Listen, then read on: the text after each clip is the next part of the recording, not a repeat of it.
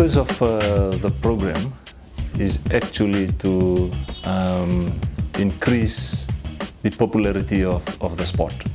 It is to get people from all places to come in and actually be part of rugby. 2013, the first year, it was a trying stage for the districts. They came in to try tag, and now they've decided to stick with tag, which is very promising for the development of our athletes in the West. And it also ensures that we take care of the player welfare, so that they try rugby and play rugby without sustaining injuries, so that they can know that rugby is a safe sport. This year, the skill level shown by the kids doing tag rugby is higher than the last 3 years. Getting to rugby, it's the best thing that ever happened for us, women's rugby. The upskilling and the increased participation. In 2015, for the Youth Commonwealth Games, we picked our girls from GIR get into rugby, and it's the first time for them to play rugby, and we won bronze. You know, that's the skills and the confidence it gave them just to run, and also the fun part of it.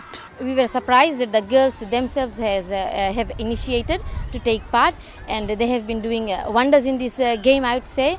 And for rugby and to talk with the Indo-Fijian girls is something that we don't think much about it. But their interest and their talent has shown that yes, they can go far away, more than that. The curriculum is designed in such a way to bring about a person who has never played rugby to play rugby. Modules are prepared in such a way so that it starts from the very easy stages, where the people who don't play rugby actually just come and throw the ball around. It progresses through introduction of certain skills of rugby and also the principles of rugby.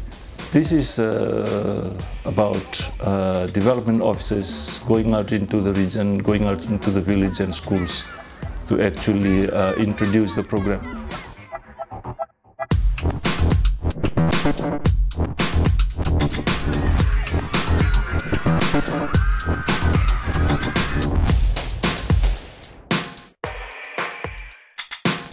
For the first time, the Indo boys got to play rugby. It was never happening before, and good that we have brought in JIR. It also gives opportunity to other people to take part in that. You know, I've got 2 younger kids. So my son, this is his last year in primary school rugby.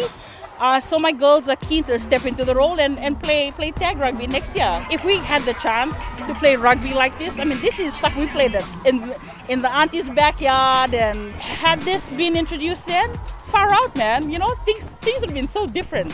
Feel free to come and try out rugby. Work with the Fiji Rugby Union development officers. They have been well trained, working with the kids, so you feel that your kids will be safe.